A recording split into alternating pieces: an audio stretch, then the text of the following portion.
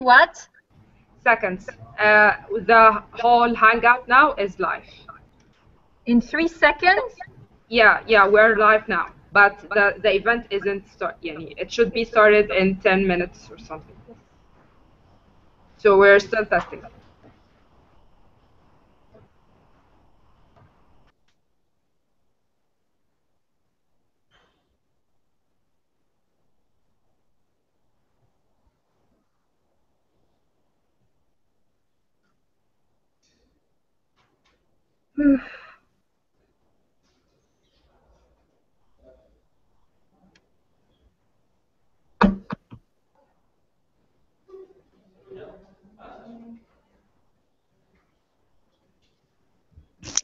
In 3 what? Seconds. The whole Hangout now is live. In 3 seconds? Yeah, we're live now. But the event isn't it should be started in 10 minutes or something. So we're still testing.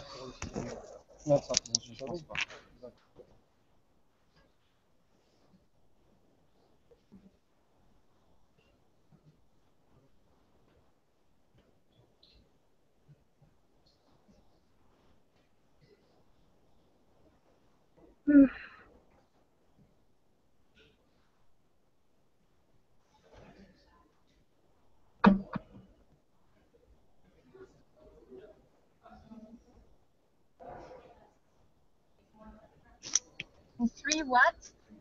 Seconds. The whole Hangout now is live. In 3 seconds?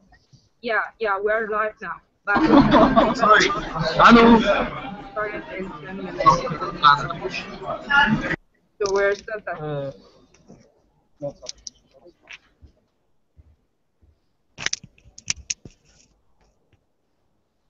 هلا نعم. اوكي نحن اونلاين هلا، يعني اذا بتفوتي على لايف ستريمينج اوريدي صرنا اونلاين. Great. اوكي رح ابعث لك ليستة الاسامي ومن وين. Okay. موروكو سايبر بارك. الو.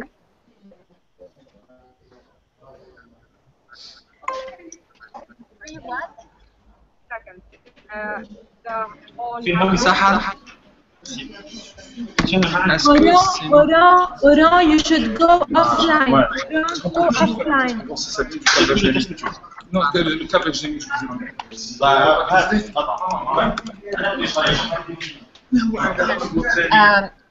Tamer is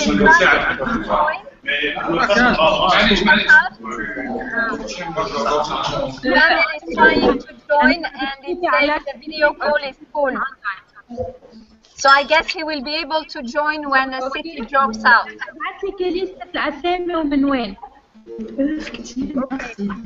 So the thing is that we're having 5 cities participate now.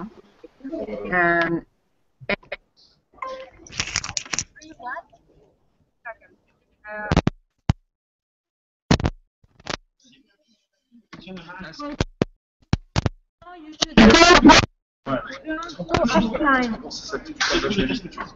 Morocco, please mute your mic. And all close the live streaming tab.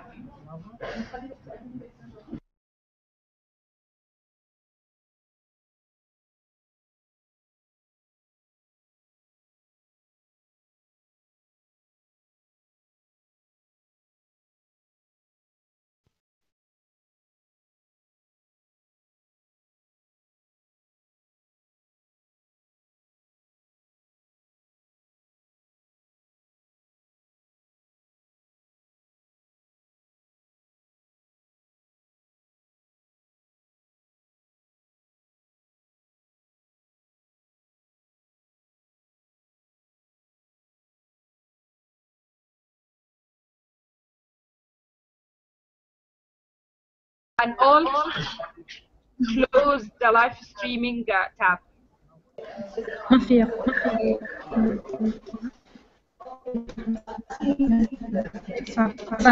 Okay, done. مين محمد الدلال؟ مين هو؟ Sorry, محمد الدلال. From which country?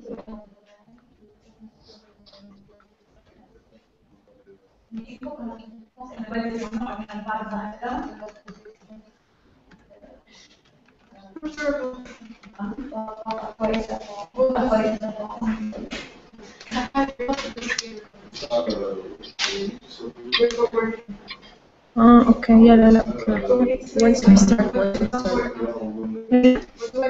there's place for him. 1, 2, 3, 4, 5, 6, 7, 8, 9. There's place for him. عرفت مين محمد الدلال؟ كتبت لا. Please make sure that only the 5 cities are on the actually remove the guy. Remove the person. لا قصدي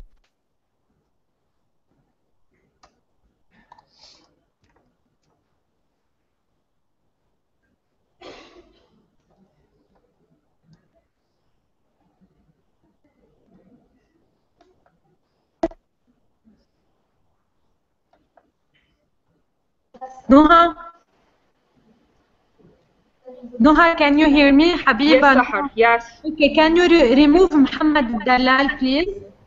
Okay.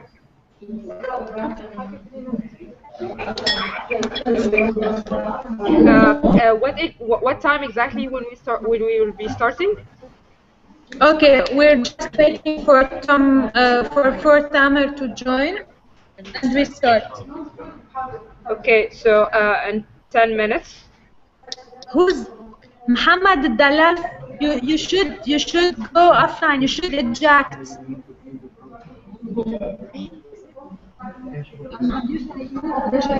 ما يرجع يفوت ما اكيد ما كلنا عن اللي لينك ما Dalal eject. You should leave the conversation.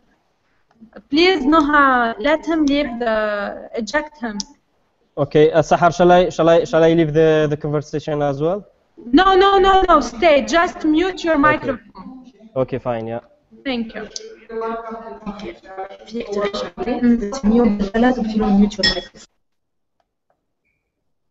ما عندهم ما رح يسمعوني لا كلهم عاملين ميوت ما حدا Yunus? Okay, Gaza, mute your microphone, please.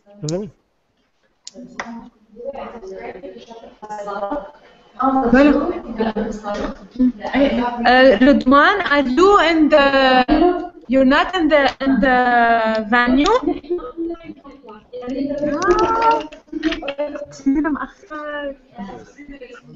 أي أكثر من 3 minutes.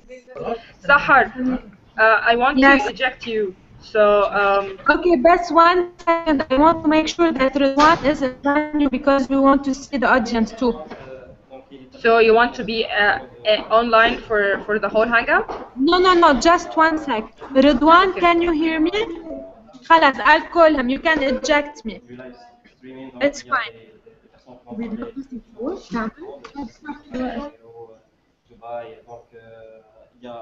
On est en train de voir les tests avec les gens pour qu'on puisse les mettre en direct.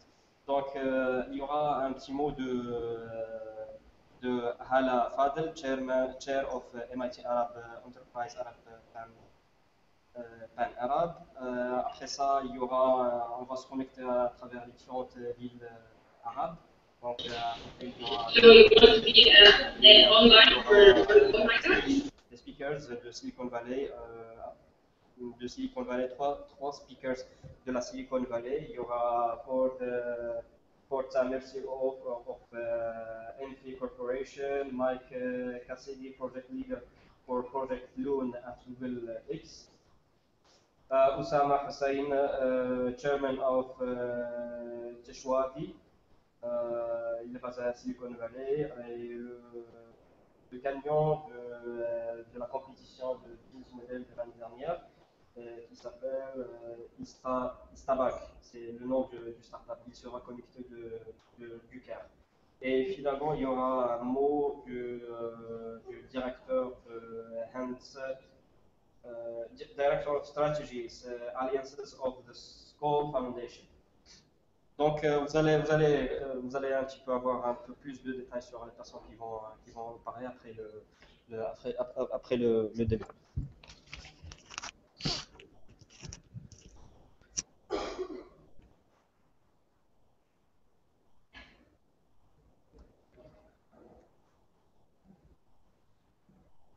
Casablanca, you need to mute your mic, please.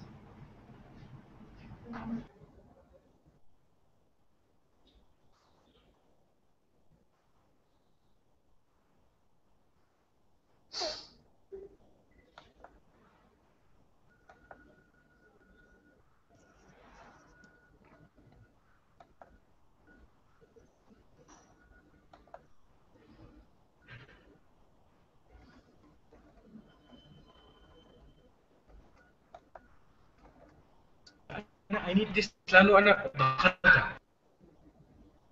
Sudan, you need to mute your mic, please.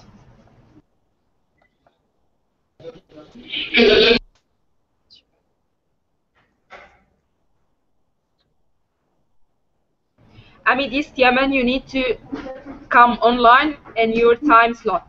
I'm going to eject you now. أنا ما أعرفش مين ده. تامر. ده خرطوم يا بنتي. اسمه إيه؟ Okay, actually she can actually. Okay, حاضر. تامر صح؟ For Tamer.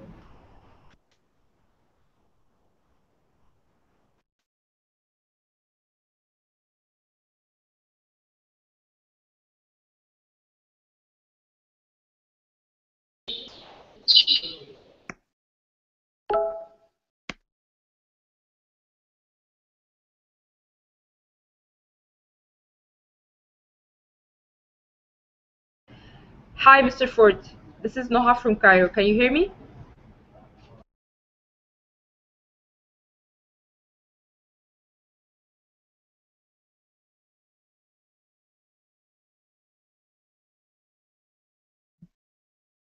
Hi, can you hear me now? Yeah, I can hear you perfect. Okay, thank you. Okay. Are you familiar with the toolbox, the Hangout toolbox? Yes, I am. Okay. Can you please make it appear visible with your name on it? Oh, sure.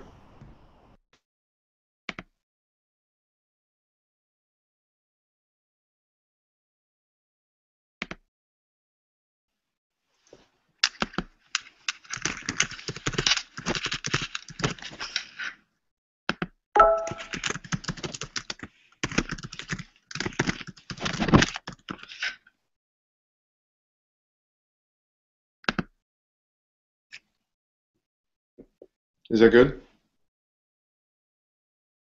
It takes a big space. Do you need it or? Yes, this is perfect. Thanks a lot. It's taking a big space though. No, it's perfect. Thanks a lot. That's good. Okay. Yeah. Just mute your mic now.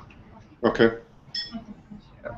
And unmute it when it's time for you to speak. Okay. Thanks.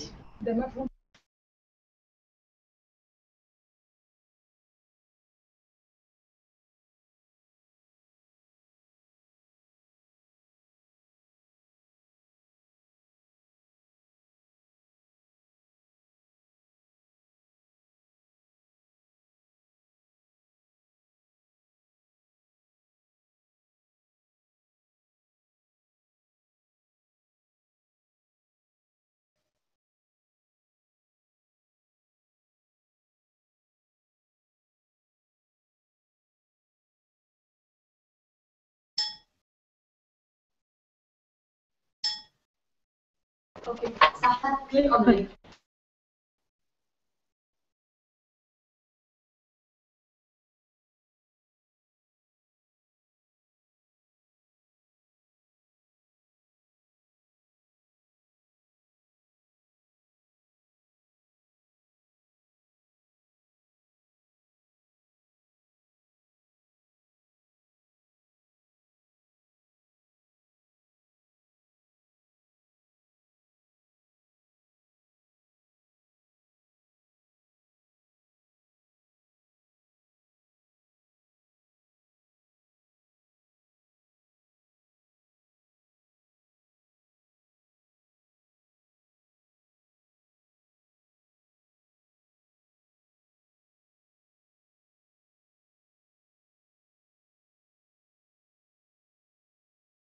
Mic button.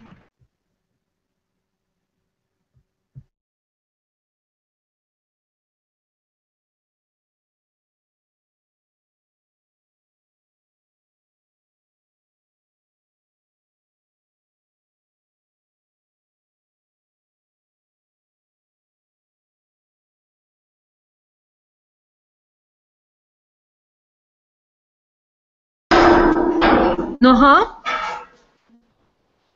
Okay. Hi, Sahar. We're starting. Okay, thank you. Please mute your mics.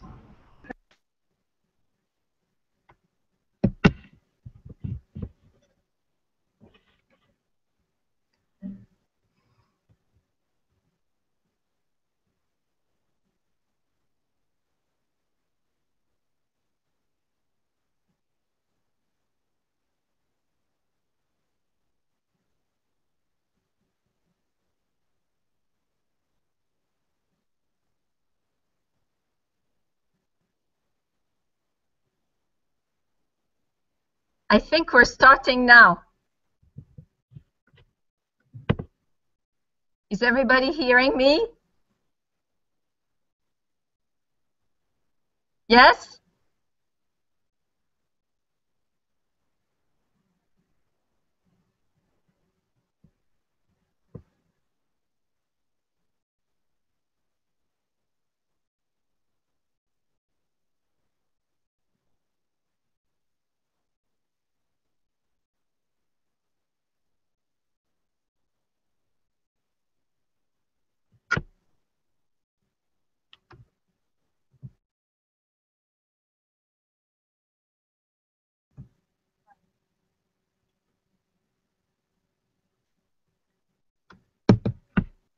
So we're starting. Good evening.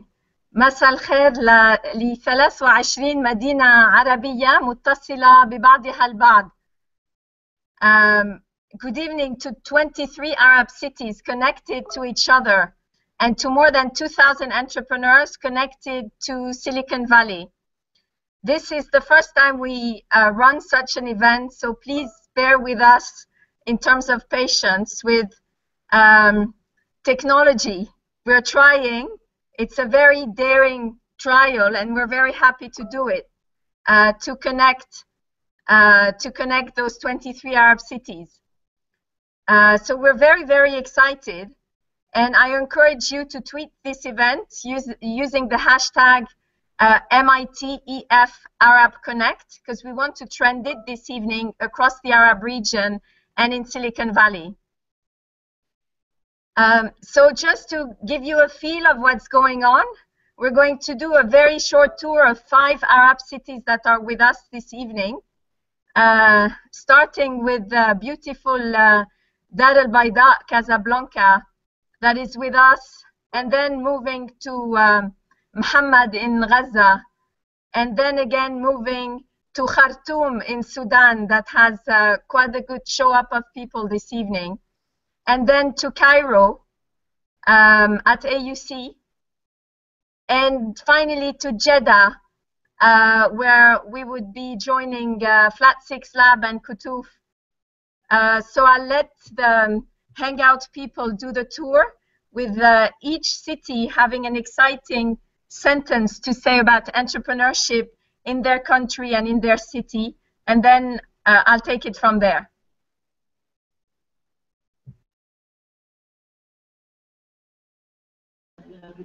Okay, can you hear me now?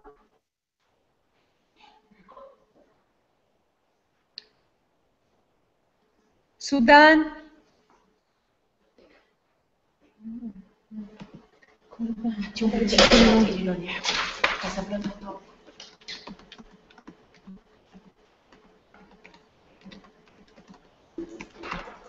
Casablanca, it's your turn, please.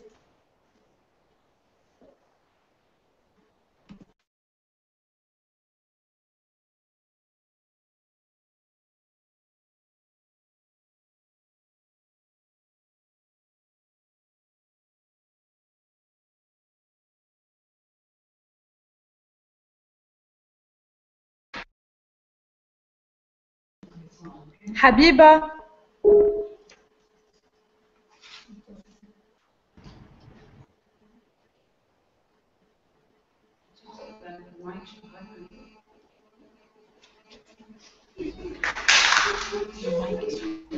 Ridwan. Oui, je commence. Yes, it's your turn to present your country, please, your city. So it's your turn. to talk. Hello?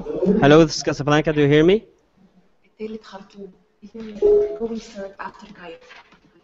Yeah, I can hear you. We can hear you. Yes, thank you. Thank you. This is the cost of the live streaming. So, Are you familiar with the toolbox, the Hangout toolbox? yes. Yes, I am. Okay. Okay, can you please make it appear visible with your name on it? Oh, sure.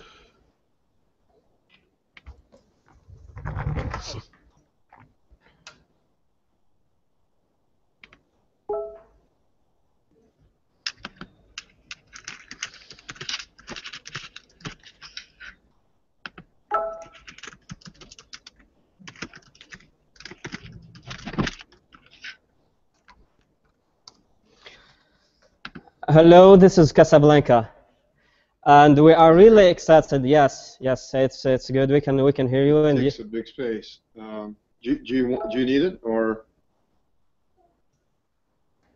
Yes, this is perfect. Yes. Thanks a lot. It's taking a big space, though. No, it's perfect. Thanks a lot. That's good. Okay. Yeah. Just mute your mic now. Okay.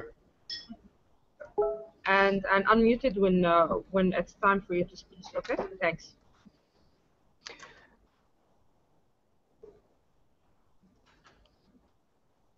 Okay.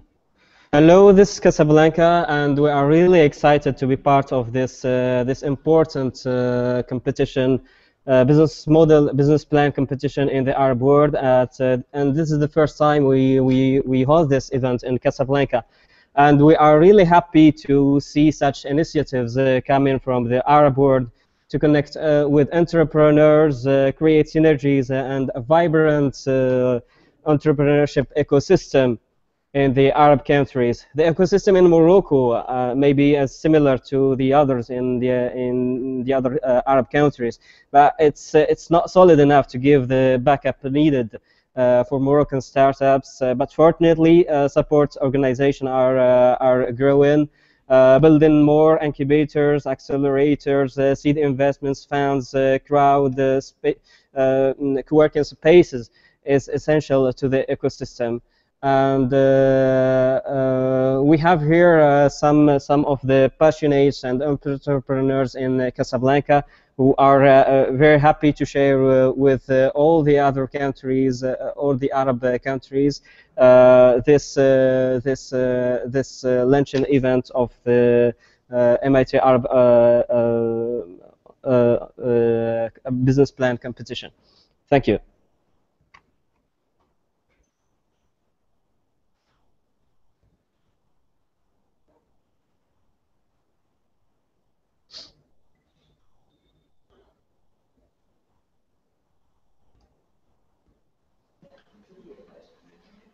Sudan, can you hear us now? Sudan, unmute your microphone, please. Unmute your microphone. Okay, can you present yourself and send us your message? You can start.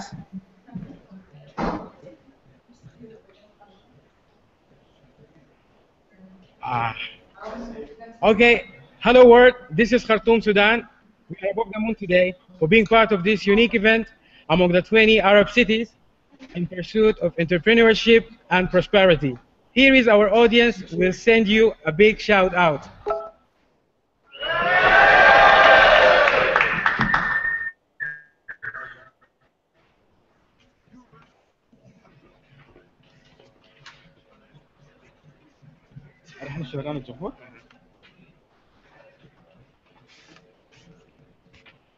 Can you copy us?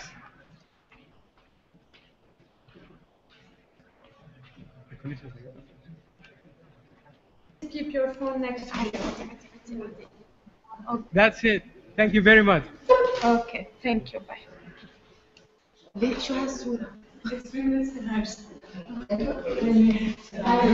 Cairo.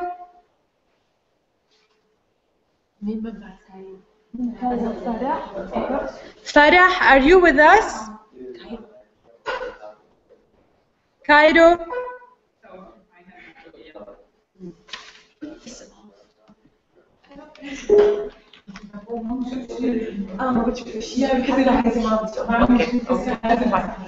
Cairo? Okay, Gaza, can you hear me? Okay, Gaza, please, it's your turn. Okay, can you unmute your microphone so we can hear you?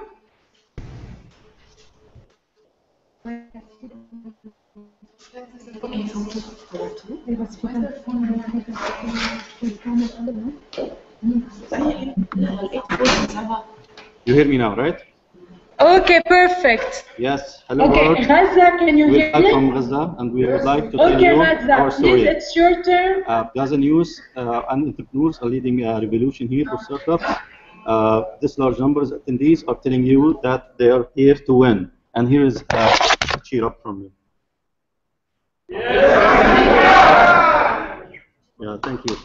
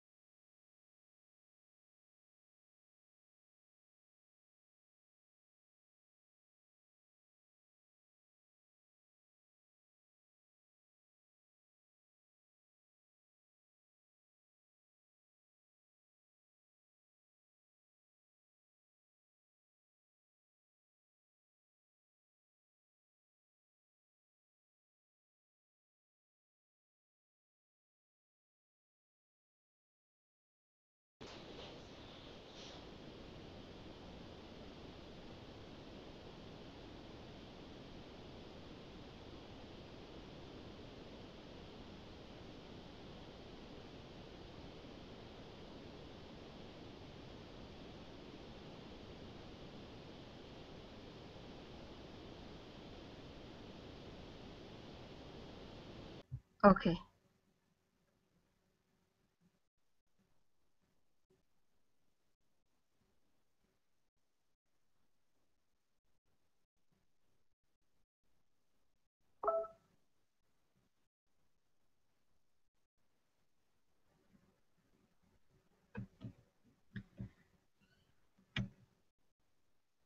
So I'm just going to briefly tell you, I'm back. I'm just going to briefly tell you about the competition that we're launching today with three different tracks this year, an ideas track, a startup track, and a growth track. You can get to know more about these three tracks on our website. But basically, the ideas track is, as it says, for entrepreneurs who come up with ideas and how to bring them to market and prototype them. The startup track is for startups who have already started and want to take their companies to the next level. And then the growth track, the global track, is for established startups that want to go global. And these we are taking to Silicon Valley, hopefully in April.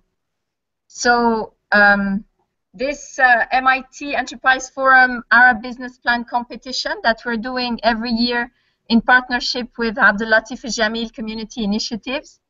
And we're very proud to partner with ALJ Community Initiatives.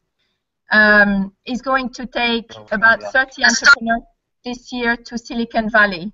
Silicon Valley, where we have with us today Tamer, who is the CEO of Infi Corporation. But more than that, Ford has more than 25 years of experience in building technology startup, in particular in the semiconductor industry and in the enterprise software field. So Ford is a serial entrepreneur, and he's also very well known for being a VP and general manager of Broadcom for many years. But I'll let him take it from there and tell you more about his experience.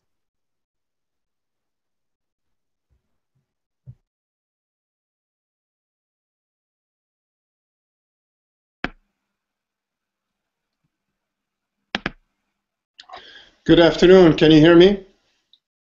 I guess yes. It's great to be part of this launch event.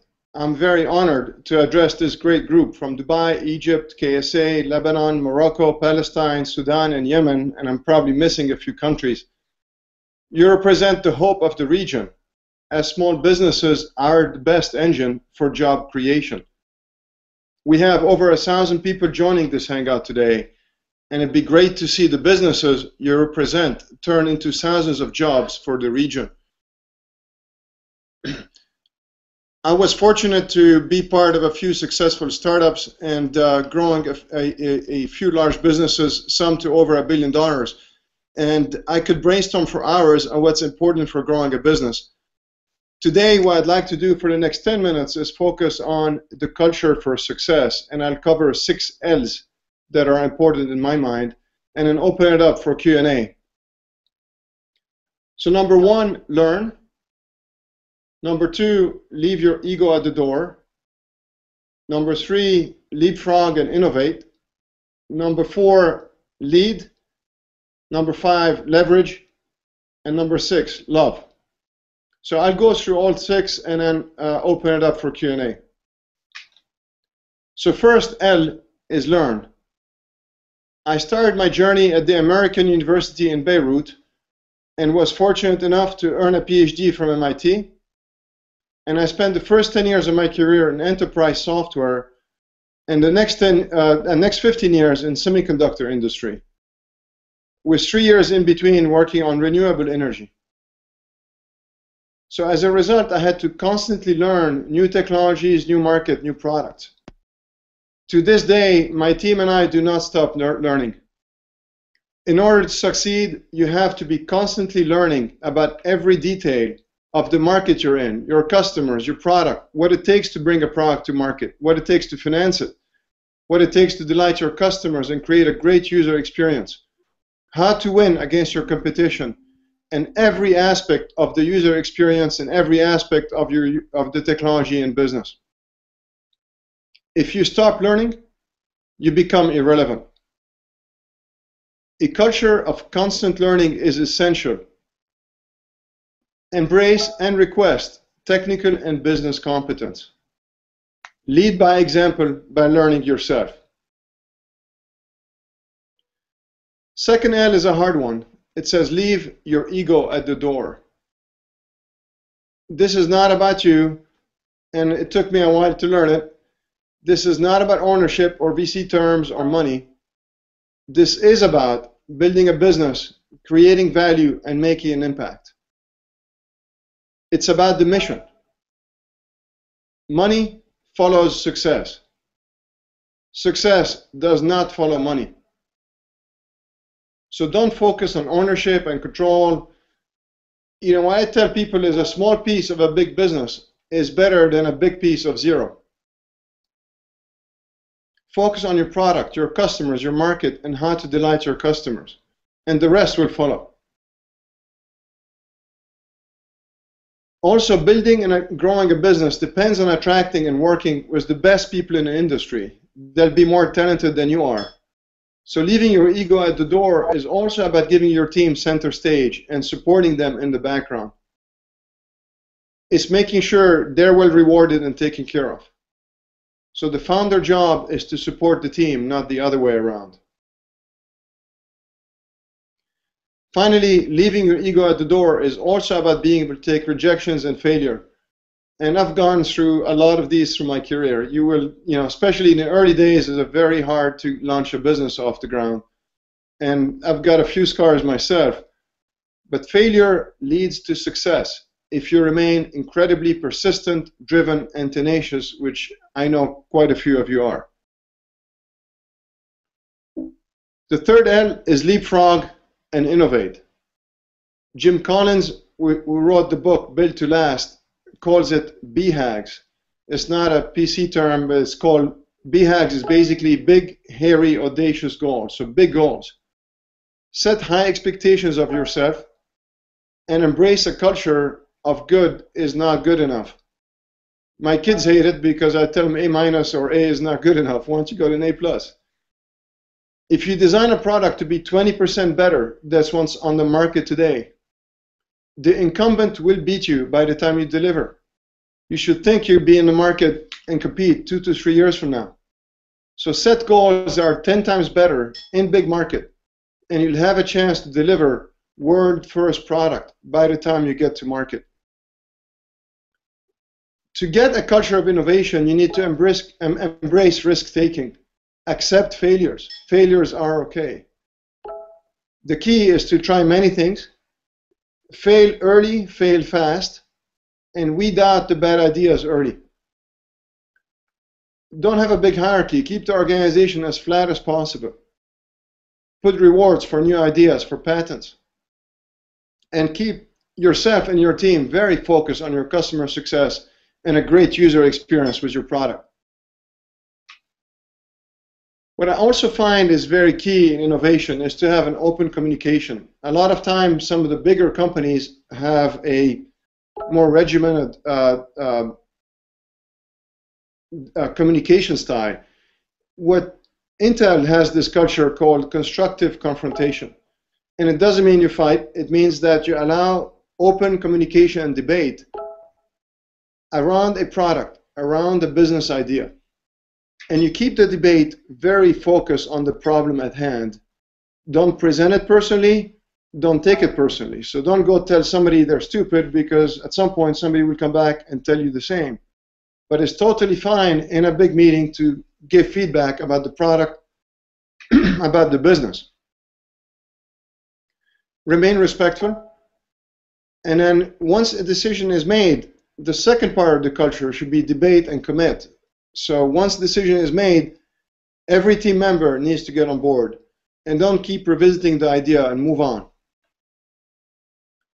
So we've talked so far about the first 3 L's: learn, leave your ego at the door, and leapfrog. Let me now talk about the next 3, which is lead, leverage, and love. The fourth L is lead. And by leading, the first part of leading is executing.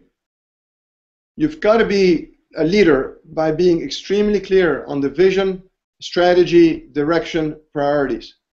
You've got to lead in the market by delivering on your ideas and concepts.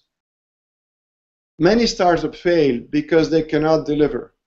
They've got great concept, but these concepts stay as great concept. You have to get to market on time with quality products and services, and delight your customers with a great user experience and technical support. Make sure to enable your team to lead.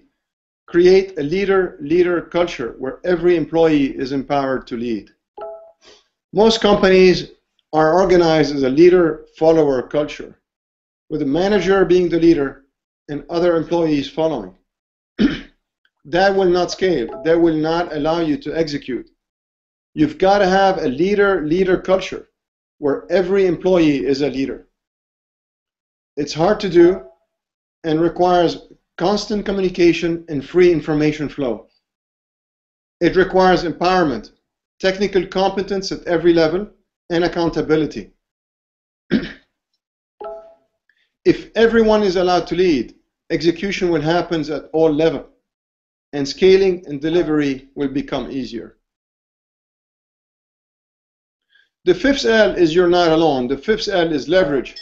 You have to leverage a partner ecosystem, a network, and your team. This is a team sport. It's not individual sport. You're not doing this on your own. If you are, it'd be too hard. In an individual sport like running, an athlete train, race, and win on their own. Growing a business requires creating a bigger team with your customers, your partners, your suppliers, your consultants, employees, investors, board member, other industry participants. In a team sport like soccer, there is a well understood and well communicated strategy, and everyone has to follow it. You can't have half the team play man-on-man defense and the other half play zone defense. Every player needs to be part of the strategy, has to have a role on the team, and by the way, stick to that role during the game. So if you're defense, you better stick to defense. Don't go change in the middle between defense and offense. The next game we may discuss how to change, but for the duration of that game, you better stick to your role. The best teams also do not just focus on winning a game. We all want to win a game, but they want to win the series and then want to go beyond that to build a really long-term winning franchise. That means winning series after series. This will require tremendous teamwork and constant collaboration between players, coaches, and owners. Finally, the 6L is love. And you've got to love what you do and have some fun along the way. You're either passionate about this mission or you should go find something else to work on. If you're coming to work in the morning and saying, I don't feel like going to work, you're in the wrong business. This journey will be 80 to 100-hour week for a long time. And every team member should be extremely passionate and committed to the vision and the mission at hand. So in summary, we discussed learn, leave your ego at the door, leapfrog, lead, leverage, and love. So lastly, I'd like to make it a bit simpler and share a recent study from a Harvard Business Review about the 3 rules for success for growing a business. The study surveyed over 25,000 companies between 1996 and 2010 and summarized only 3 simple rules on how to make a business truly exceptional. And I'm going to quote. 1, better before cheaper. In other words, compete on differentiation other than price. 2, revenue before cost. That is, prioritize increasing revenue over reducing cost. And 3, there are no other rules. So change anything you must to follow rules 1 and 2. So pretty simple. Before I end my speech, I'd like to put a plug for a new IT initiative in Lebanon that'll be launched soon. It's called Lebanon for Entrepreneurs. It's a joint initiative by 3 Lebanese diaspora organizations, LIFE, which is the Lebanese International Finance Executives, LebNet, which is LebNet is a network of Lebanese American professionals working in technology sector, mostly in Silicon Valley, and SEAL, which is Social Economic Action in Lebanon. And the goal is to assist in the formation and development of the next generation startups in Lebanon. The launch of it and more information will be coming soon. I conclude with this saying from Mahatma Gandhi, which in my mind embodies the life of a startup. And first, they ignore you. Then they laugh at you. Then they fight you. Then you win. So keep it up. Don't let up. And best of luck. Now we have a few minutes for Q&A. Hello?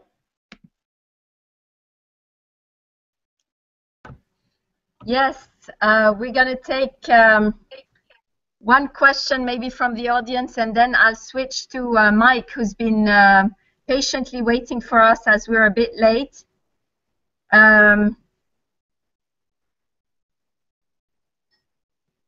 So,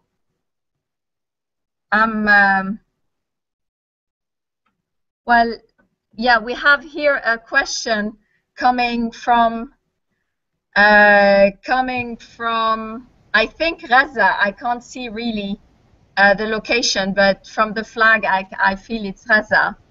And it is about, so what you told us for this, very inspirational.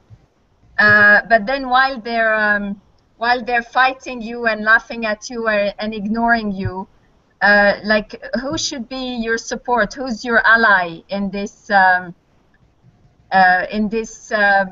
long time sometimes where you're unsure or you doubt about your success and the success of your business? I think you can get energy from multiple sources in this ecosystem. So you go back to what I was talking about, leverage. You could get tremendous energy from your customers, seeing them test your product, giving you some great feedback on your product. You can get great energy from your partners that would get excited about going to market with you. You can get great energy about your team and making sure that you celebrate every success and every product milestone or business win. Take the time to celebrate the successes together as a team. So the energy will come from your ecosystem, and celebrate every success. And for me, my best energy comes really from seeing the product works and make a big difference in the customer user experience or customer life.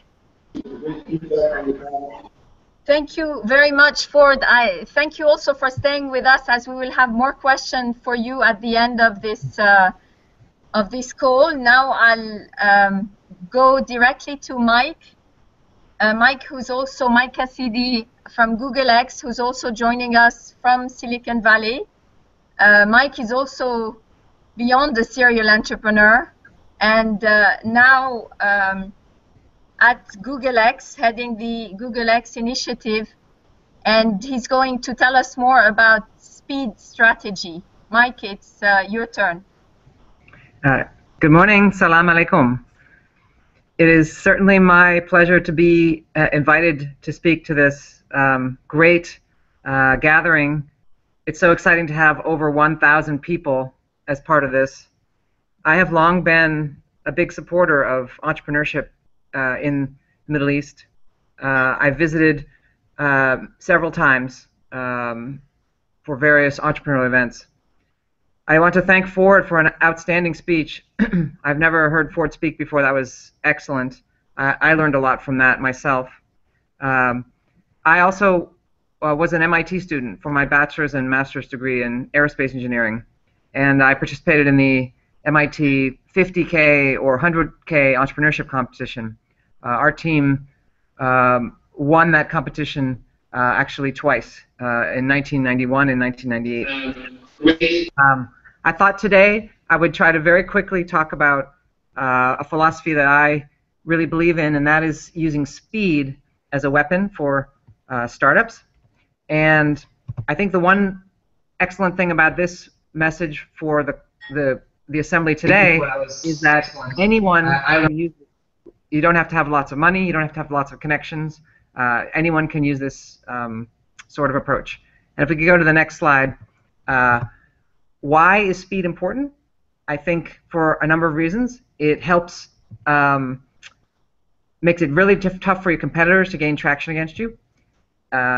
If it takes 2 weeks, if we can release a product every 2 weeks and your competitors are releasing every 18 months, they will never catch up with you. That was true for my third project, Xfire.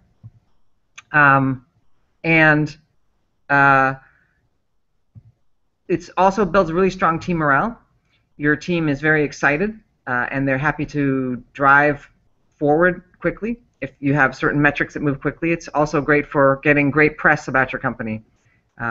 Leads to more revenue, more strategic partnership and hires.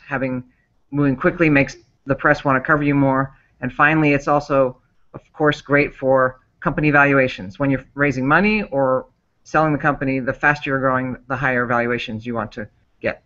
So you can see from this slide a very fast way of approaching company, and I realize not everyone can do this in the Middle East. Things are different, but it's sort of aspirational. And the 4 companies I've done have all pretty much followed this. It takes a couple weeks of exploring ideas, raising money in 1 day. I know that sounds very bold, but I will try to talk about a few ways you can try to stack the deck in your favor. Opening up your office in 2 weeks and building your product and launching in only 3 months. And I think that's sort of a great thing to sort of aspire to. Just very quickly, just fly through the next few slides. My first company was a computer telephony company linking telephones and databases. The interesting thing about this company is it did not require much capital. I started with $500 and each of my 2 partners put in $500, so we had $1,500. Within 6 months of launching the product, we were the largest dominant player in the computer telephony toolkit market. The second company I started was called DirectHit. It was a internet search engine, and one of the things people say a lot is, oh, all the ideas have been invented before, I don't know what to do. When we launched DirectHit, there were already a number of search engines on the market, but we had a different twist. The other search engines were based on things like link popularity, how many links pointed to a site. We were based on click popularity, how many people had clicked on a certain URL. And that was a very fast-growing company. That one reached a value of $500 million 500 days after we launched it. And the third company was Xfire. It's an instant messenger that you could see what games your friends were playing, and you could click on your friend's name and be launched into the same game they were in.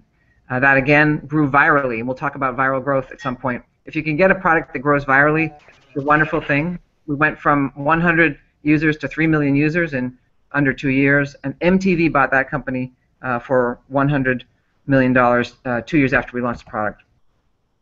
The fourth company was Ruba, and that's the one that Google bought, and that's why I'm at Google now. So if we think about the things I want to quickly talk about today is the phases of doing a startup: fundraising, opening an office, hiring people, getting new employees started, etc. Each one of these, I believe, we'll talk about how to do it very quickly, how to use speed as your weapon. For example, fundraising. I mentioned before this idea of raising money in a single day. And just briefly, each of the companies I started didn't raise a lot of capital. It depends on your perspective. But Stylus, that first one, was only $1,500 in our own seed money and no venture capital money. DirectHit, the search engine that went on to be sold very quickly, was only raised $1.3 million in the first round, and Xfire raised only $1 million. So how do you raise money quickly? There's a couple things I recommend, and that is, first, raise when conditions are in your favor. Obviously, that's obvious, but we do it a little bit differently. With DirectHit, we actually raised our Series B just before we closed the deal with America Online, and our Series C just before we closed the deal with Microsoft. And I approached investors and I said, we are about to close this big deal, and our valuation is going to go up next week. So if you want to invest in the company, you should invest now before our valuation goes up. And that worked both times. The second thing I recommend is getting all the decision makers in the room. Sometimes it can be a long process where you'll meet with one person in the venture firm, and then you come back and meet with another one and another one. I recommend for the very first meeting you say, we're very excited about working with you. This deal is moving very quickly, however, we'd like to have all the decision makers in the room for the very first time. That's sometimes hard to accomplish, but I think it's critical to make things go quickly. The last thing is what I call bring an if-then contract into your meeting. So for the search engine company, before we went to our meeting with our investors, we had spoken with a number of customers, and they had sent us an email which said, okay, yes, if you can build this search engine that has 50 millisecond response time, very fast response time, and 80% of their current users like the DirectHit results better than the results they were showing, they agreed to say, yes, we'll pay for your results, $1 per 1,000 results. This was at a time they were selling the results for about $10 per 1,000. And I brought these emails into my meeting with the investor. They weren't binding contracts, but it gave the investor confidence that we had a customer. Okay, so we talked about some ways to raise money quickly. How about opening an office? This is just sort of the tactics of moving quickly. We don't have to go through each one of these, but this is, again, for my second company, the search engine. In the space of just 2 weeks, if you follow the timeline, we pitched a venture firm called Draper Fisher Jurvetson at 8:15 in the morning on a Tuesday. By 4:30 the same afternoon, they'd given us a term sheet. And then if you look at the next steps, we flew back to our hometown of Boston. We got office space. We ordered our computers. We got the network software set up, incorporation. All these steps done in 2 weeks when we're ready to open the doors with our team ready. And I realized things can move faster in some areas of the world than others, but I think from an aspirational standpoint, this is the kind of speed you want to try to hit. So hiring, I think, is another critical area. And I guess a little bit of audience participation. We'll just kind of maybe fly through, maybe a show of hands. We won't spend much time on the Hangout, but do you want to hire young, eager people who are ready to pull these all-nighters, ready to give it all, but maybe they don't have as much experience? Or do you want to hire people who you've worked with before, and they're more experienced, but maybe they're not, maybe they're 10 years experience as software developers, but maybe they're not ready to pull the all-nighters? We'll just sort of fast forward through. I've had much better experience having a mixture of teams with some very sort of young, eager, but inexperienced people, but I think it's important to have very experienced people, certainly for software development, on the team. They know a lot of the techniques, and the experience can help them move much faster. And one other thing I think is critical when you bring these people on board is the process. What we do at all of my startup companies is we interview people all in one day. All the interviews they have will take place over the course of the day. If the interviews are going well, halfway through I'll start calling independent reference checks. I don't take the list of names they give me as recommendations. I want to find an independent way. And before that person, the candidate, even leaves our office, if it's going well, we will sit down and say, great, we want to give you a job offer. Here is the offer letter. We will have written the offer letter up before they even showed up, figured everything out. If we decide not to give them an offer, we just tear it up. But if we decide to give them an offer, we're all ready to go. We'll say, we're ready to have you join. Do you accept? And oftentimes they'll say, wow, I wasn't expecting an offer right now. And we say, don't worry. Sleep out overnight and let us know at 9 o'clock tomorrow morning. This kind of speed gets people thinking, wow, this company's going to move fast. And also you won't lose some of your candidates to other companies. Another thing is, what do you do when people are starting, when they first arrive?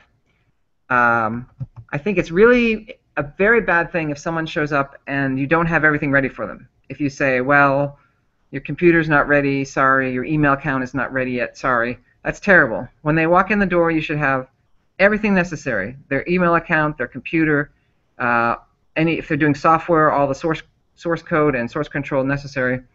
And I sit down with new employees the first half hour they get there and talk through the project they're going to work on, what the deliverables will be, what the expected timetable for finishing that project is. It really sets the tone for speed and for moving quickly.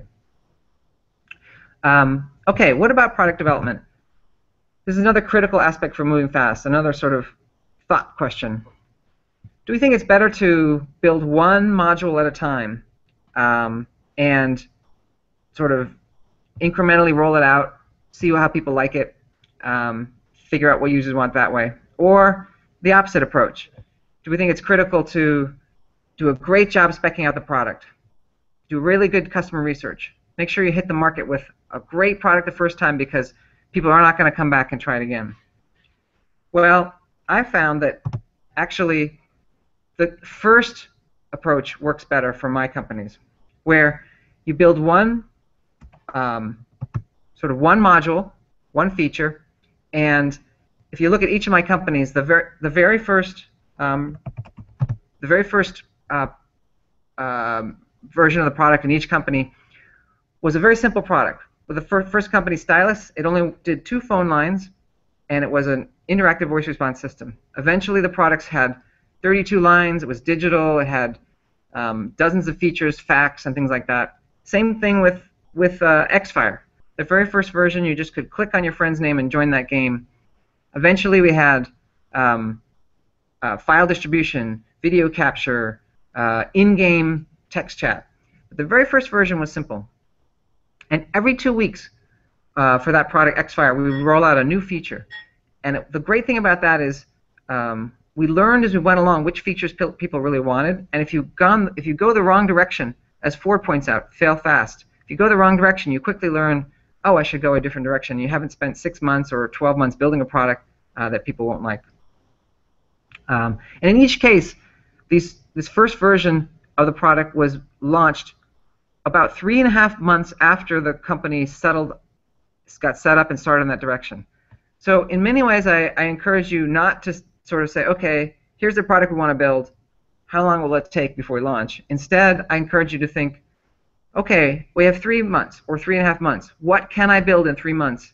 And just build that very simple version of the product and launch it and get the feedback from users after that. Okay, one other area I think is very important to talk about is business development. So these deals you do with partners. And one of the sayings I have is that the probability of any deal ever closing, ever, declines by 10% every day it doesn't close. That's a very sort of pessimistic viewpoint, but I found that to be, in my experience, very true. The deals I closed with Microsoft, it was less than 10 days between when we started negotiations and we had a signed term sheet. The deals that stretch out longer, those deals tend to never close, in my experience. And if you really believe this, it changes the way you negotiate. So that if you're starting to slow down in the negotiation, I will say to the person I'm negotiating with, this doesn't look like it's moving very fast. I don't think we're going to get to a resolution. Let's set a deadline of, say, tomorrow at 5 o'clock. If we don't have these things done, we should just probably go our separate ways. I don't want to waste your time. I don't want to waste my time. So we need to have this by 5 o'clock. Now, many people will say, how can you do that? How can you be so harsh with someone you're trying to negotiate with? You're going to lose the deal by being that aggressive. But I will say, in return, you're going to lose that deal anyway if you don't push hard enough.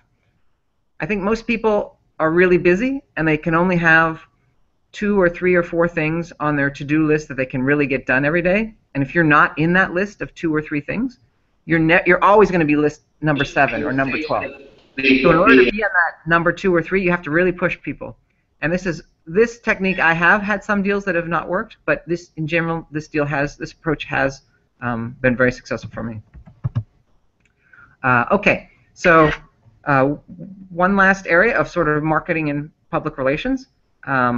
I believe that PR, getting coverage on websites and news, is a much faster way to sort of ramp up quickly.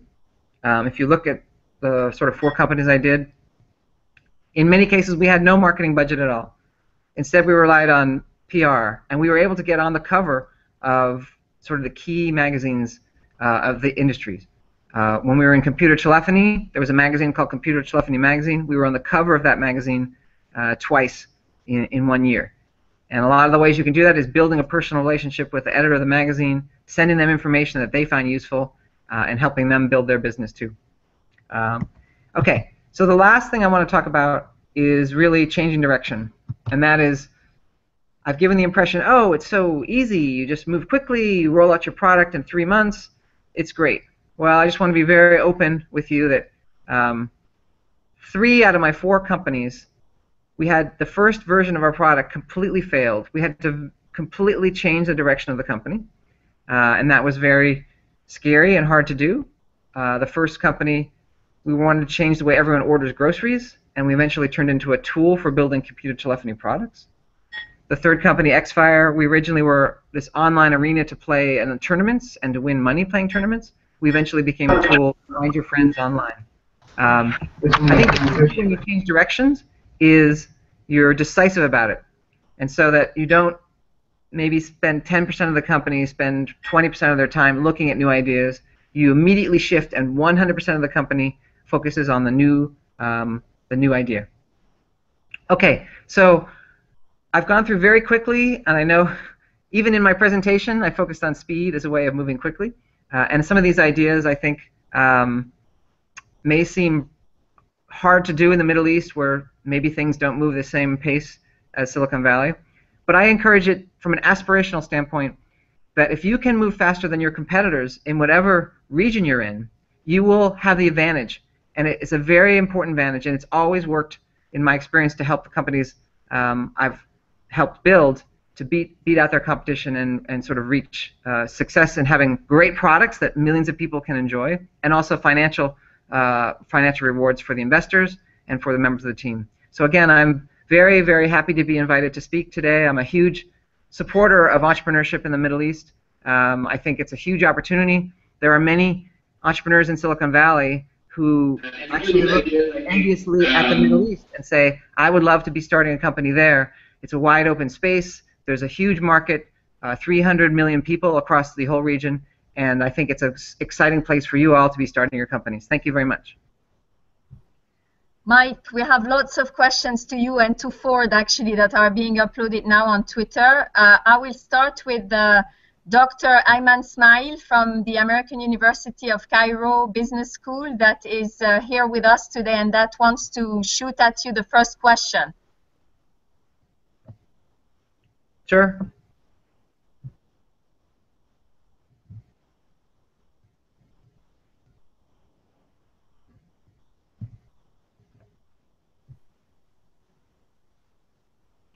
Well, meanwhile, we had a question that is related to what you were saying actually just now. Like, can this speed also apply to the Middle East, and then how do you apply it given the constraints of the region? So I think I have been there. I've been to Egypt. I've been to Jordan. I've been to Dubai several times. I understand that it's difficult. And in many cases where I have said one day it will be great if you can raise money in 1 month. However, if you can raise money in 1 month and your competitors take them 6 months, you will be ahead. If you can, instead of launching a product in 3 months, as I try to do in Silicon Valley, if you can launch it in 6 months, whereas your competitors are launching their product in 1 year, you will be ahead. One of the analogies that I love is the analogy of playing chess. If you can move your pieces twice for every time your opponent only moves once, you can even beat a grandmaster in chess. So you just need to be faster than your competitors. So it's relative speed. That's right. That's right. Great. So is Cairo ready, Dr. Ayman?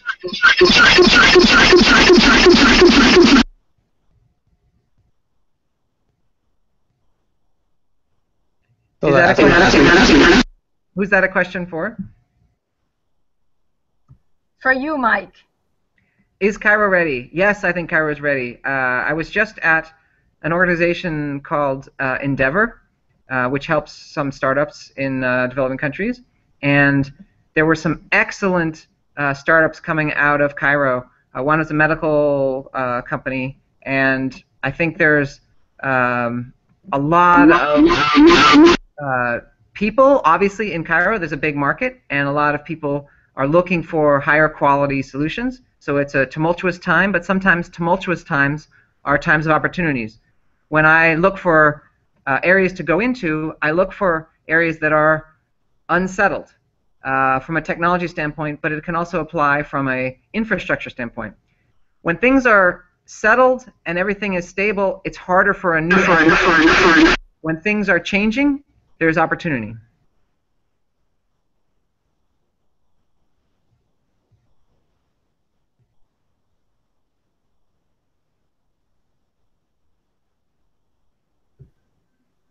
Okay, we have a question from Qatar that says, you know, what about long-term ventures and ideas that don't fade?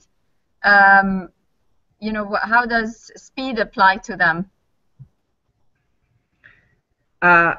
I think that speed helps the company get off the ground and grow quickly, but I think it's also important for a long-lasting product to continually innovate and continually bring in new features.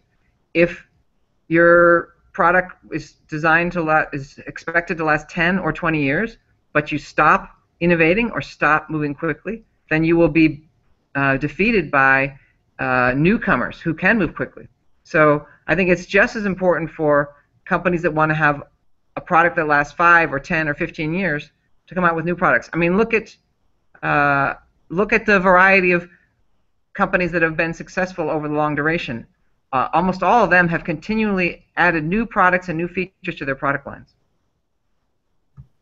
We have a question here for both Mike and Ford, a very successful entrepreneur here from Beirut, Hind Hbai'a, who wanted to ask, how do you balance your strategy between a world-class product and a minimum viable product in light of speed and just in general, because it's coming from the region?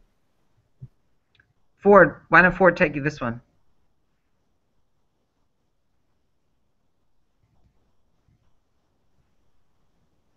I think you should start, Mike, maybe. Okay.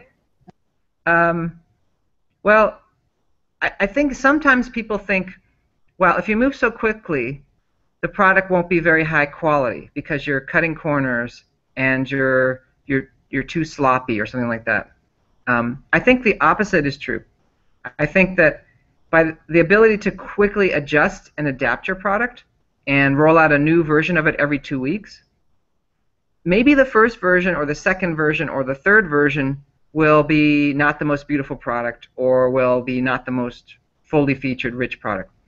But if you pick any point down the road, 3 months down the road or 6 months down the road, that approach of adding a new feature every 2 weeks and quickly and starting off maybe with the not fullest feature will, I believe, really get you to the highest quality product, because you will, by definition, be listening to the market about the features they want, which is, I think, the definition of the best product. And you will be adjusting your product quickly, getting to the place you want to be, as opposed to taking 1 year or 2 years to build what you think is a great product. One of the biggest risks, I think, happens is what you think is a great product, when you finally get it to market, you find out that your target market doesn't agree with you. All the features you think are great, they don't think are great. So I think the best way to make the highest quality product is actually to move quickly also. And then we had, I don't know, is Ford here? Do you want to give a shot to the answer? Okay, otherwise the a follow-up question on this, how do you adapt this strategy to hardware, where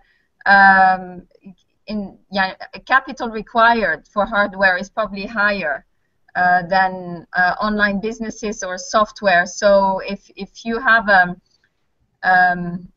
a fast strategy and it fails, then you need to invest again quite a big amount of money to relaunch a product. No, I agree. I think it is harder to move at sort of the very rapid pace with hardware products.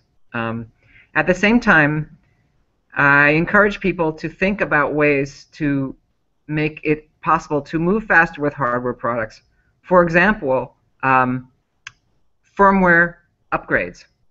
If you can design your product from the beginning so that your firmware can be upgraded, you know, anytime you, the maker, wants, and have the physical part of your product designed so that as you add new software features to the firmware, that physical product can incorporate it. For example, having soft buttons, meaning buttons that are labeled by the firmware, not hard buttons on the product. That way, as you upgrade the firmware, your physical product can be upgraded with your new features. And I have seen companies take advantage of this, some in the Silicon Valley, and they have been successful with it.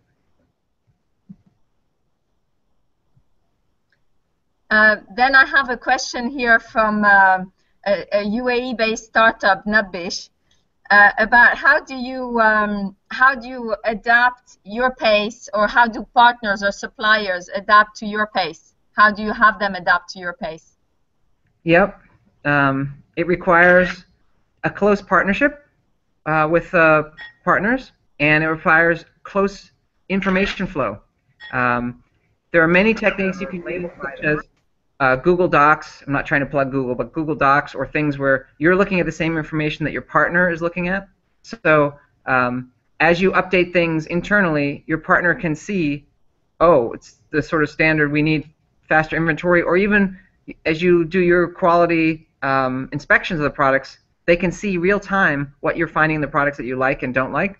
And I think that information flow to the right people inside the supplier can help them adjust their products quickly.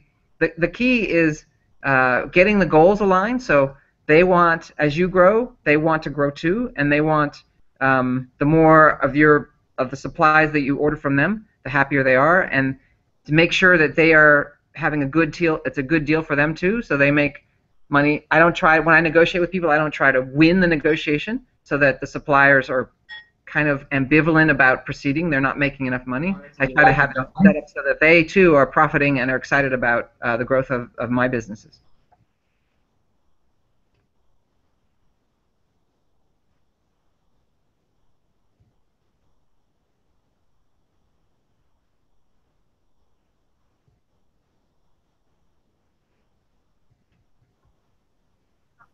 Yeah, so I had another question here, Mike, to you, and then we'll release you. Thank you for your time. Is from Salim Sada from Dubai, also from the UAE, saying, what do you mean by PR is better than marketing? Even with online marketing, you would think that's sort of very quick. Certainly compared to offline marketing. Offline marketing, traditionally, print marketing is quite slow. It's probably 10 weeks between when you start working on, for example, an advertisement for print, and you design it, you create it, you send it to the publication probably 8 weeks before it's actually printed and available in newsstands and things like that. So it's a 10-week process. But even with online marketing, it's a process of creating ads, placing them with a venue that will be showing them, whereas PR tends to be, in my experience, a much bigger hit much faster. If you can be, on the cover of some of these magazines I talked about, hundreds of thousands of people will see them, be exposed to your product. If you can get a good, news story or viral story, it'll quickly spread, especially if people share that news story with their friends. So just from the raw numbers of how many people you can reach with sort of effective PR versus targeted marketing, in my experience, it's been faster and a larger audience to go with sort of a PR approach. So thank you very much again for having me, Shukran, and I wish all of you good luck with your businesses, and I hope to again travel to the Middle East and meet with some of you in the coming year. Great, thank you very much, Mike. Okay. Actually, Ford and Mike are MIT alums, so we're very proud of that. There's a big MIT community gathering this evening at the American University of Kuwait. Thank you to the American University of Kuwait for being with us. And now I'm going to move again to another place in Silicon Valley, where the winner of the MIT Arab Startup Competition last year, Instabug, made it all the way there, and we have some great updates about their latest development with Osama Hassanain being with Mu'taz Suleiman over there, and Omar Gab from Cairo that will be joining to update you on their latest development. Instabug, the winner of the MIT Enterprise Forum Arab Startup Competition.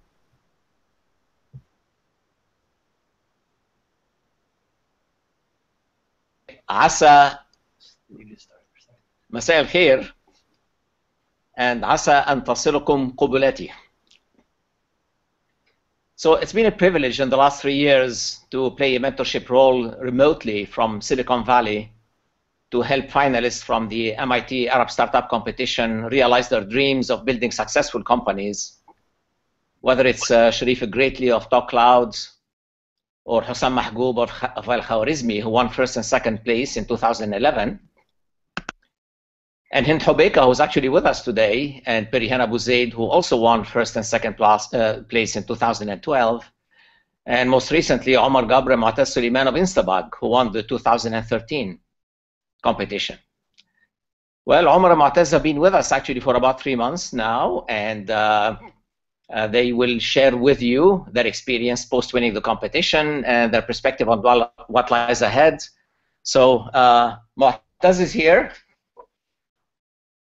He's just going to say hello, and then Omar is in Cairo, and he will share the story with you.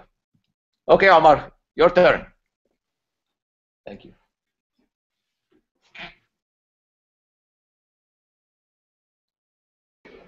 Can anyone hear me? Yes. Okay, perfect. So, hi everyone. My name is Omar Gabr. I'm the co-founder of Instabug, and we, as Dr. Sam mentioned, we are the winners of last year's competition. I'm calling you from Egypt, specifically from Flat6 Labs, the place where it all started. So as a start, I'd like to thank you for giving us the chance to talk with this wonderful speakers and to celebrate the launch of the 7th MIT Arab Startup Competition. I would like to share the experience with Instabug from the moment of winning the competition back in April till now. Actually, it has been a really amazing experience from the moment of starting the company, since Mu'taz, my superstar co-founder, and me decided to start this company back in June last year. For the competition itself, I truly believe that the whole competition was designed for us. Timing of competition was perfectly aligned with the launch and release of our private beta, so it was perfect in terms of exposure and user acquisition. On the other side, the 50,000 was simply phenomenal. What could be better in the world than leaving your office for 5 days and then coming back with $50,000? So it was perfect. I could spend the whole day talking about the competition and every aspect and how it was crucial and beneficial for Instabug. But let me share with you what's next. What we did after the competition itself. The amount of energy that we got from the competition was really huge. It kept pushing us for 3 months, from April to July, working on the product itself, listening to our users, building a better product and a more powerful company. Actually, we got our focus and energy back after putting our financial problems aside. So we were chosen among the top 5 innovation startups in the mobile feed to pitch at Mobile Beat, which is the annual event of Venture Beat, which is one of the most powerful events in the Silicon Valley that happens once a year. And we did that, and we launched our public beta over there. And since then, things were going more than perfect. We're in the Silicon Valley since July for the past 3 months. I just got back last week, and Mu'taz is over there. In this period, we have been presenting in all the big events, TechCrunch, the Next Web, Plug and Play, you name it. And we have been winning many competitions over there. We had one-on-one meetings with Google, Facebook, Square, Evernote, Dropbox, many huge companies, and their feedback about the simplicity of the product was simply unbelievable. On the product side, we have been developing on the feedback that we got. We have been expanding to more mobile platforms and adding more features to make a better product. We're growing our team here in Egypt and back in the US. Actually, we doubled the size of the team in the past 2 months. For the investment and the investors, we pitched to almost 100 investors, and we're closing the round right now from local Silicon Valley VCs and angels. And most importantly, we have been increasing our user base in the past 3 months by 6 times. So our user base expanded 6 times, and we reached a staggering amount of 200,000 users reporting bugs through Instabug. So for the past 3 months, we've been working closely with the TechWadi team as part of the program of the winners for the MIT, which it's a great additional prize to the 50K itself. The whole team over there helped us greatly to make everything smooth, to help us on focusing on the product and building a better company. So that was a quick insight about what happened with Instabug from the moment of winning the competition till now. We believe that this is just a start for more and more success to come. So stay tuned to our updates, and thank you very much.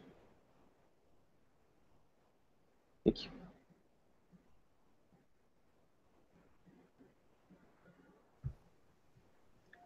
So thank you for the update, Omar. So we had actually a question from Tunis that was asking about social entrepreneurship and if social enterprises could participate in the MIT Enterprise Forum Arab Startup Competition. And the answer is yes. We have a social entrepreneurship prize this year that will go into the normal track. It's just a different prize. And I'm very happy, actually, this is a nice transition into Sandy Herz from the Skoll Foundation, the head of strategic partnership for Skoll, that is here with us, and it's a nice transition into social entrepreneurship. Sandy, it is your turn. Great, thank you so much, Hala. This is a great pleasure for me to get to speak to all of you and to be part of the MIT Enterprise Forum Arab Startup Competition.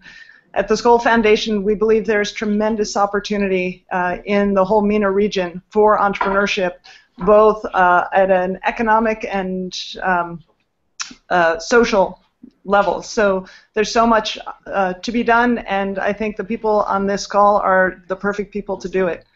Osama asked me to speak today a little bit about my story. So my background was that I started off as an investment banker, and I often refer to myself as a recovering investment banker.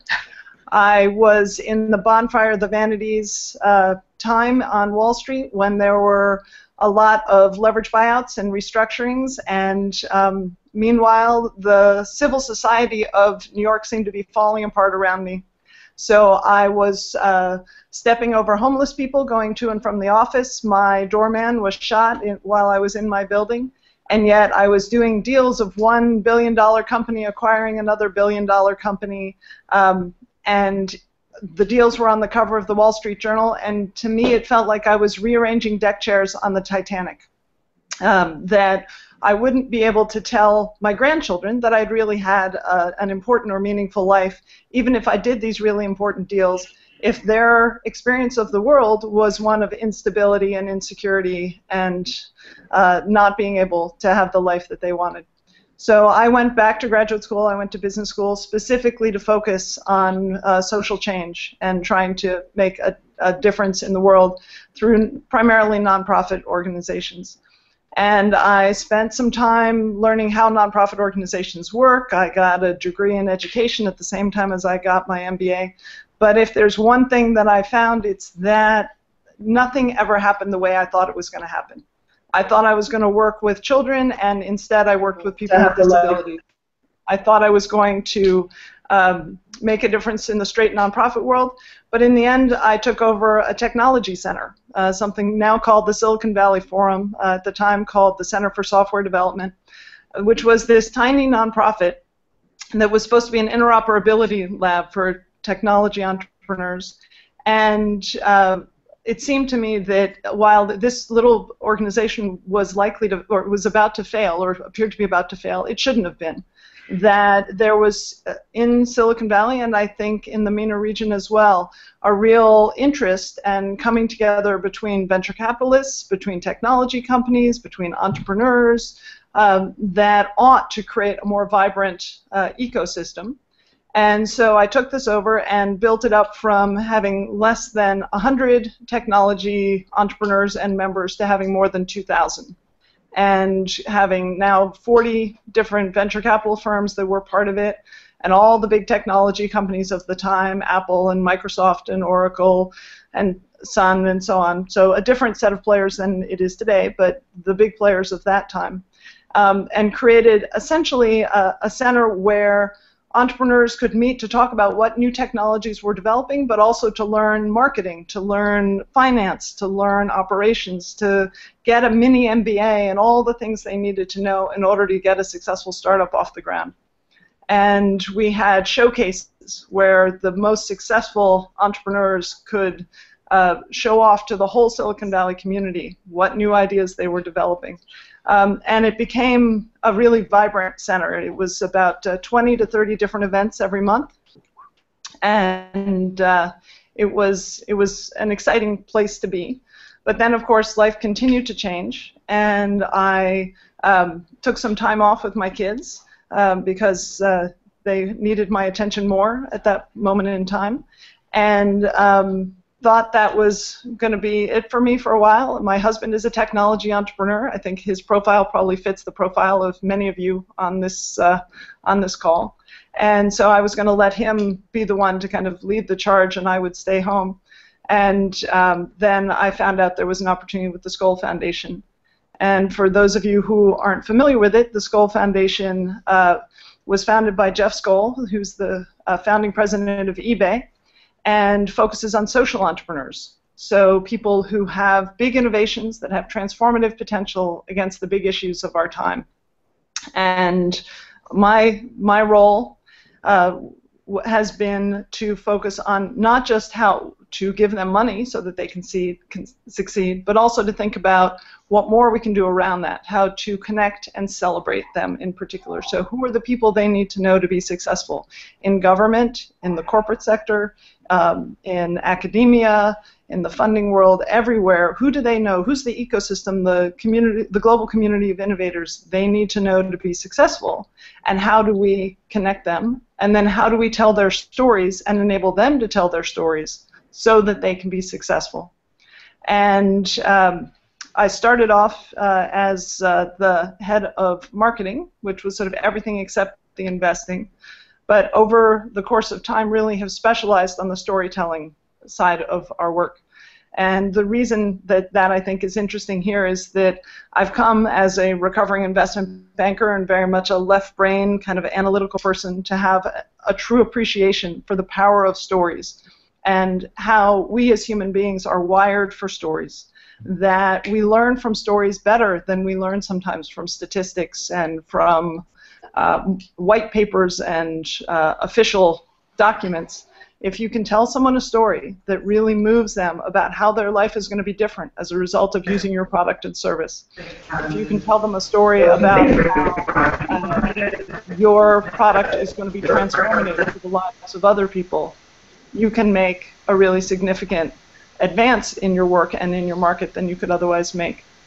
So I'll tell you the story of Amitabh Sadangi, who runs an organization called IDE India. And Amitabh has developed a spectrum of irrigation products for farmers, subsistence-level farmers in rural India. And with those products, farmers who otherwise would have to migrate in the dry season, who are barely able to make a subsistence living and keep their families going, who have lived in poverty for generations, are able to afford for just $1 a very basic irrigation product that enables them to grow enough produce to be able to sell some and be able to afford the next product, and grow enough from that to be able to afford the next product, and essentially creates a ladder out of poverty for now 1 million farmers who have generated more than $1 billion in wealth. But even more interesting than that is that he recognized the power of storytelling to not just attract investors to his business, but also to move the farmers to believe that their lives could be different. Because if you've lived in poverty for generations, if you live in a caste system, you have no reason to believe that somebody can sell you anything that's going to be able to change that. And so he started to make Bollywood-style films and short documentaries that showed his customers how his life was going, their lives were going to be different.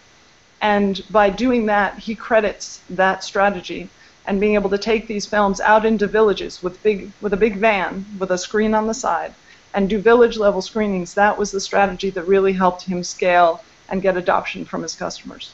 So I hope that you will take away from this story not just that there are lots of twists and turns and that things never turn out the way you think they're going to, but if you keep adapting and moving forward, you can get to where you want to get to, and that storytelling is an important part to remember, not just the analytics, not just the engineering, but how do you tell the story and how do you move people to be excited about your product and to buy it, invest in it, and be a part of it.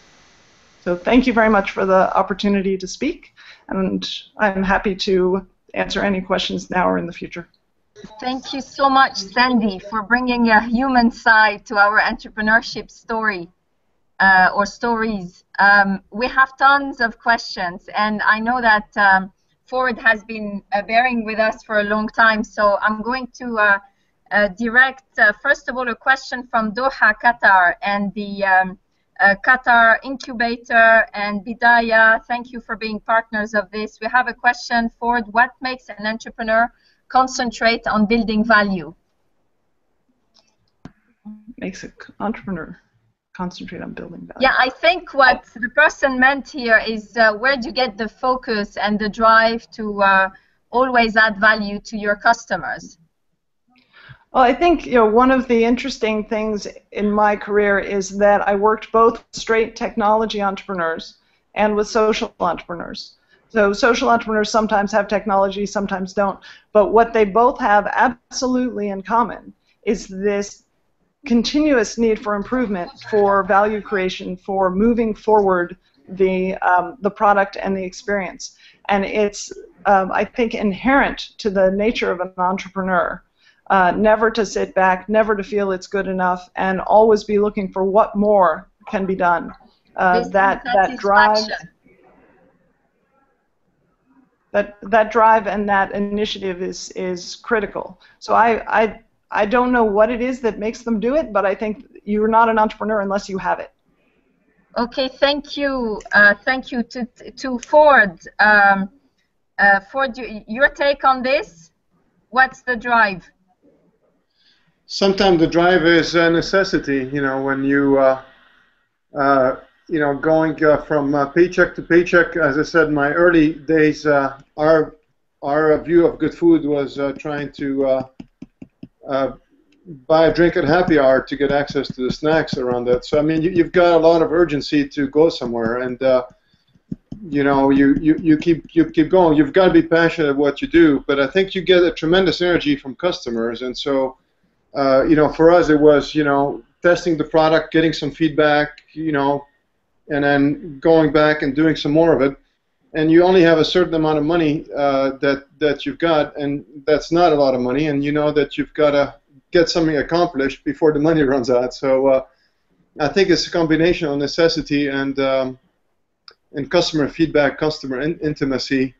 The partners also help a lot. So if you've got some partners that are very supportive of you, their enthusiasm and energy feeds you. Another question we have from Gaza, Basim Abu Daka, who asked both Ford and Osama Hassanain, when do we need to move our team to Silicon Valley? When is the right time to do that?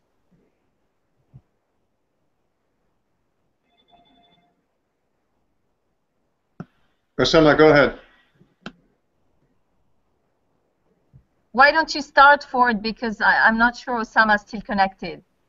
Okay, okay.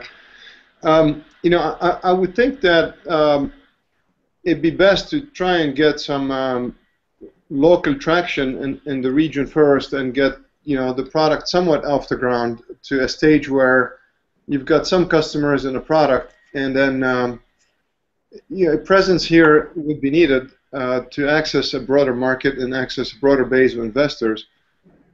But I would think, I'm not the expert in that transition, but I would think that you'd be better off getting some initial traction, having some form of product and some form of early financing before you make the move.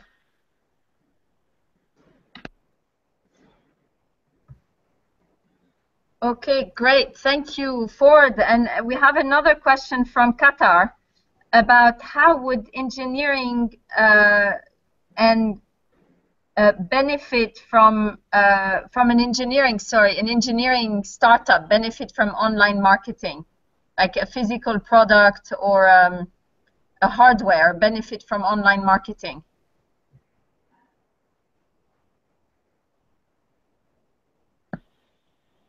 I'm not exactly sure I understand. Is the question is how would engineering benefit from? How would maybe a hardware startup maybe grow faster by benefiting from online marketing and online outreach?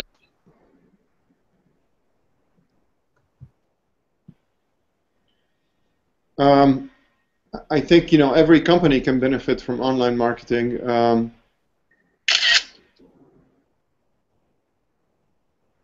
I'm not exactly sure about the question, Hannah.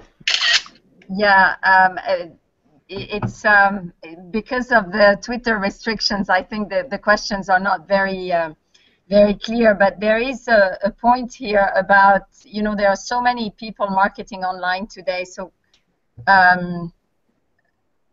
for something that's not necessarily online, like an offline-based solution, it's difficult to find the right path to do proper marketing. So I think they're trying to connect to your semiconductor background and see how online marketing has changed maybe the way you communicate about your product. I mean, it's all the usual suspects. You know, the one thing for us that has been a big change has been obviously recruiting for us works online very well. So we use LinkedIn as a very much of a recruiting tool. We're slightly different in the sense that we know who our customers are. So we're not trying to prospect online, but we definitely advertise online and promote online. I would think you'd benefit the same way everybody else does. I mean, we're not different here than other startups. Okay, thank you.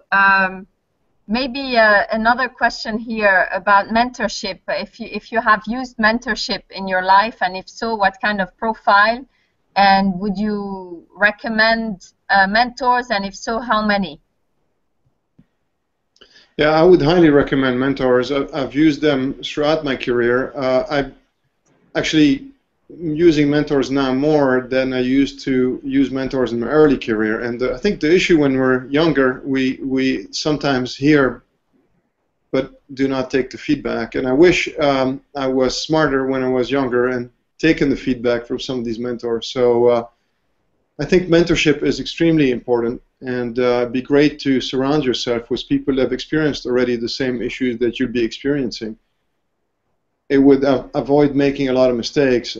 Right now you don't know what you don't know, and there's this analogy in sport. It's almost like a circle. If you start in any sport, you are unconsciously incompetent. So you're incompetent, but you don't know it. And then after a while, you become unconsciously competent. Means you become competent. You become consciously incompetent. You're still probably not as good, but at least you're aware of it. Then you become consciously competent. So you're working hard at being competent, and you're competent because you're working hard at it. And it goes back to being unconsciously competent. So people like Tiger Woods, they are so good at golf, could hit a golf swing and not think about it twice. If you're not careful, you can go back from unconsciously competent to becoming unconsciously incompetent. So you've got to, throughout your career, keep training, keep listening to advice. Mentorship is phenomenal. The key, though, is listening and hearing the advice and acting on it, as opposed to just hearing it but doing something else. So I think it's important. Mentors are phenomenal. Just make sure that try and take the advice into consideration and do something about it. I can see here on my screen a very good lineup from Abu Dhabi. I would like to thank them for being here and listening to all those great MIT. On va basculer sur MIT. Who are here with us.